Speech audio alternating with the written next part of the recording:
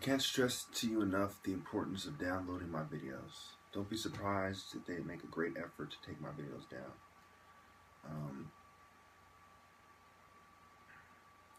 I've shown you beyond any doubt the views of my older videos. I've shown you the comparisons of women that look exactly the same on Tinder, Facebook.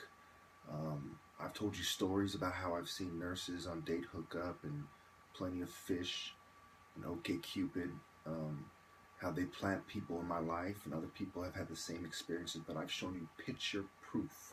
A picture's worth 1,000 words, and I've given you probably around 30 pictures that prove that they do this and that prove that they have a lot of people at their disposal. You know, only about maybe 10 of those women have been caught beyond any doubt driving by me or so, okay? So basically what you have here is selflessness versus selfishness. These women are offered job security, jobs, you know, social networks, money, a sense of power, a sense of being in the know, etc. And it's all selfish aspirations. And I could have had everything they have and more. I could have had more than all of them put together.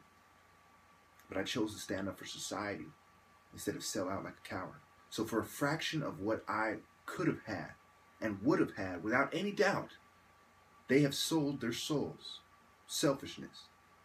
So I appeal to the selflessness, the desire to do right, not the desire to improve your quality of living or the desire to have power, money, be greedy, you know, have a social network, have a life, you know, your desire to quote-unquote be somebody.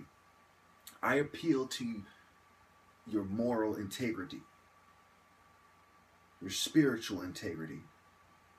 It's the spirit of righteousness versus the spirit of selfishness, which is destructive. It's a destructive force. Yourself, you say, me, and everything else goes to hell. Being selfless and helping others is building society. It's what is righteous. Righteousness versus malevolence. Selflessness versus selfishness. Now, Masons would build something, yeah. They'll build the Tower of fucking Babel.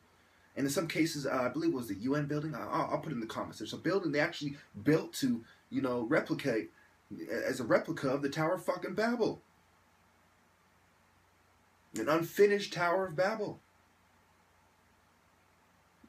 Do you see how these people think?